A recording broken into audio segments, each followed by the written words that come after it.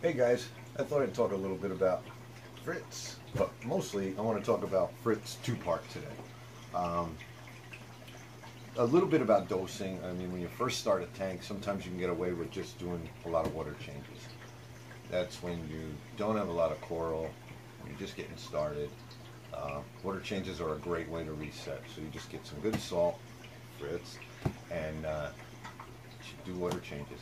Then you can move into putting like a kalkwasser supply into your ATO, your top-off water, and that can help you maintain a little more stable alkalinity and calcium.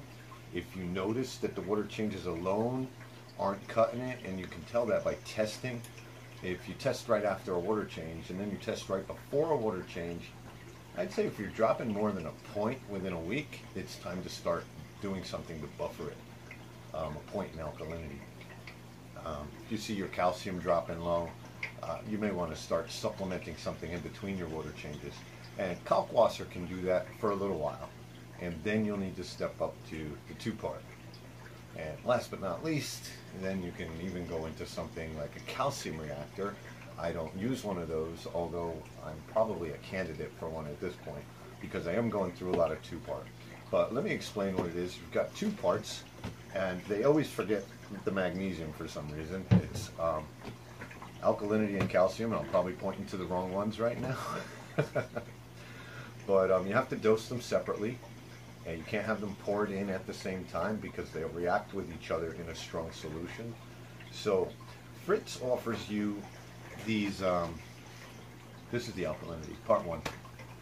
Fritz offers you these ready-made liquid forms, and they come in smaller bottles. But as with anything, your packaging, your shipping, your whole process sometimes costs more than actual the stuff that's in the bottle.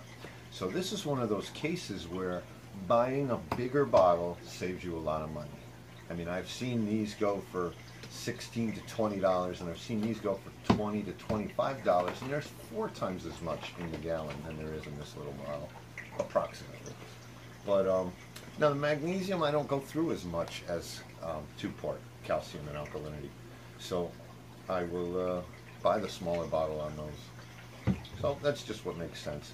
So I'm getting the liquid ones, and you know, it's one of those things again that it starts to get expensive. I'm going through, I use the Voss bottles for dosing, and they're 800 milliliters, and I'm going through one a week.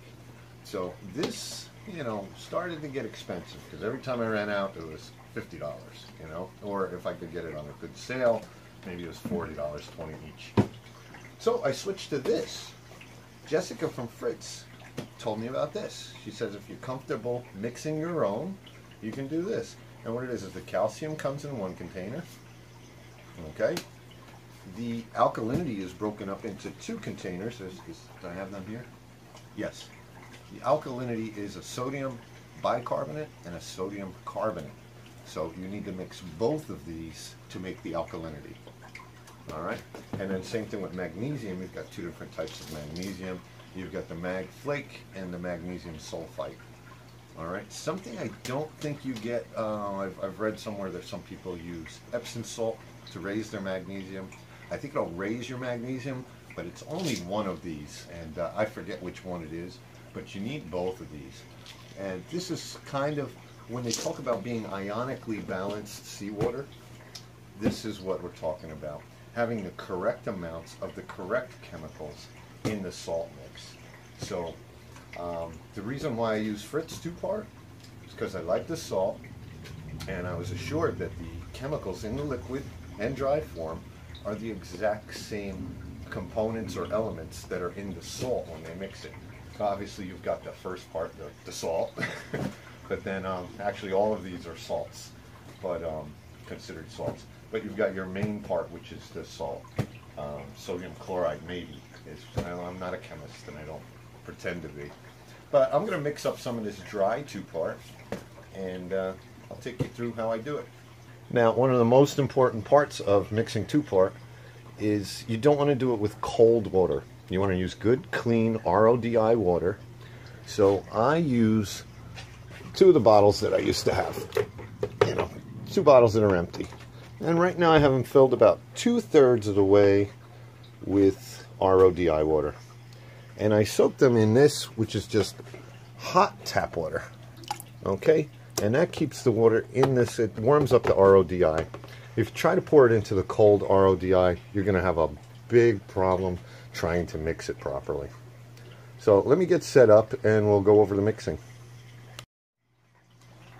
So I'm going to do the calcium bottle first. And I've got my warm RODI water in my calcium bottle. You can use any other bottle. And to be honest, the clear bottle would be easier because you could see actually what's going on. But we'll do the calcium first, and that's the easiest one because it's one part. It's 2 cups per gallon, and that's it. Just mix it, and you know you don't want to start dosing it till it's fully mixed. So give it some time. So I have a funnel just to keep it clean. The directions on here do not tell you how to make liquid 2-part, but it does give you dosage ideas on here. It says dosage 1 gram per 10 gallons will raise your calcium level approximately 10 ppm. So, and then it tells you again a teaspoon per 10 gallons will raise your calcium approximately 50 ppm. So of course, due to grain sizes, things like that, you'd be better off going with the grams, the weight, because you know sometimes your measurements aren't as good. But I reached out to Brandon from Fritz, and you can find him on Facebook, and he was a lot of help. He found me a recipe for what they do, and when I mixed it, I actually did a test with the alkalinity. I still had some of the liquid alkalinity, and I mixed it up according to them, and it seemed to be a little bit stronger than what the liquid was. Now I could have mixed it a little higher, and my testing methods probably weren't as accurate as a chemist would be. But so putting this in here is obviously going to make a mess. So I have a smaller scoop, and it's a nice fresh container, so it's right up to the rim, of course. Now these are cheap measuring cups, so these are approximate. Kind of try and level it off best you can. I'm more worried about spilling it all over the table than wasting it. Oh, pour it in there.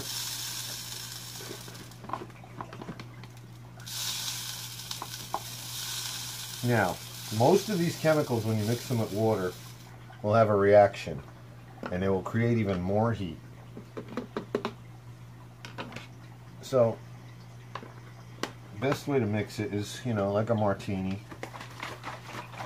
And I feel the bottom of this is very, very hot.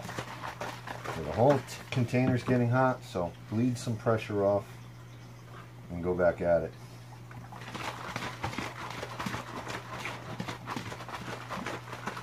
Keep bleeding pressure off. You don't want this to explode on you. Obviously, you should have eye protection, gloves, and yes, it's hot. And I turned my fan off so I don't blow chemicals all over the place, so now I'm sweating.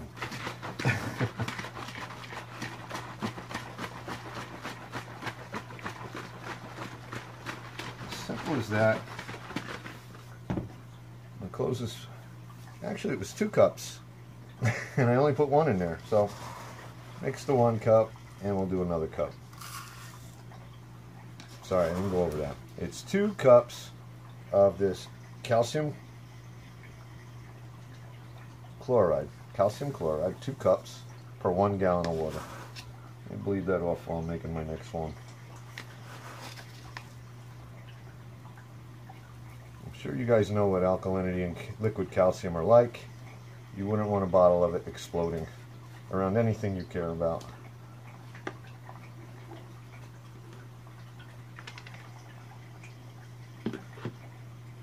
I'll pour it in again.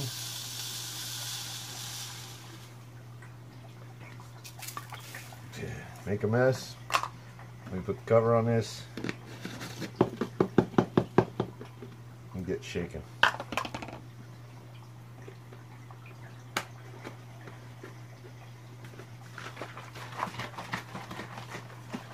It's so hot, it actually, I smell plastic.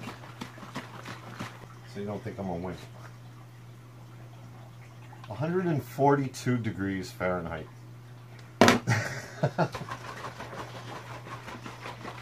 Almost need baker's mitts or something.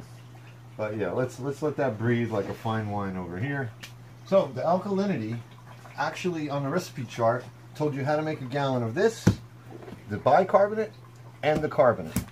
So I took it upon myself to mix them both into 1 gallon instead of making a gallon of each. Because then it's not 2-part, it's really like 3-part, right? So I'll put this up here. And what it says is the bicarbonate, sodium bicarbonate, they want 1 cup and 4 tablespoons. Okay, so 1 cup and 4 tablespoons.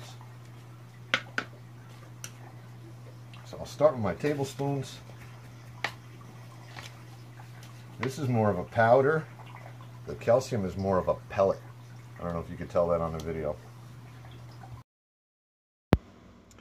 So for any of you who've hung in there this long, I thought I would speed up the process a little bit. You really don't need to watch me pour and put chemicals into water, but just wanted to point out we do not have to directly follow the mixing instructions that I got from Brandon. You can make this a lot stronger. You can dissolve a lot more of it into water, but I was trying to target the liquid that they sell simply because my dosing pumps and everything are all kind of calibrated to what it was. So over time we can mix it stronger, but right now we were doing the sodium bicarbonate was 4 tablespoons and 1 cup, and then I add the sodium carbonate, just 1 cup directly into it. This didn't get as warm as the calcium. It got a little warm, and then it started to actually cool off and make like a vacuum inside. It was actually distorting the shape of the bottle a little bit. But this will all calm down once it's finally mixed. It's just the reactions while it's mixing. So mixed it up. I still think the liquid is a great alternative if you don't want to go through the trouble of mixing this or worrying about, you know, how to do it. And there I am, just topping it off with RO water because I had room for mixing. So that's basically it.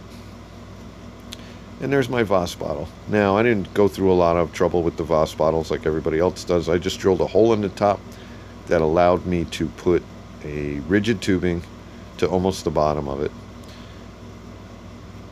And I have 1 mark calcium and 1 mark alkalinity.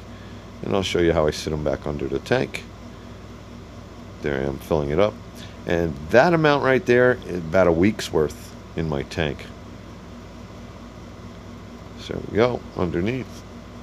I'm kind of anal. They have to be in the right order. And thanks for watching. I hope this helped somebody. And we'll see you on the next one.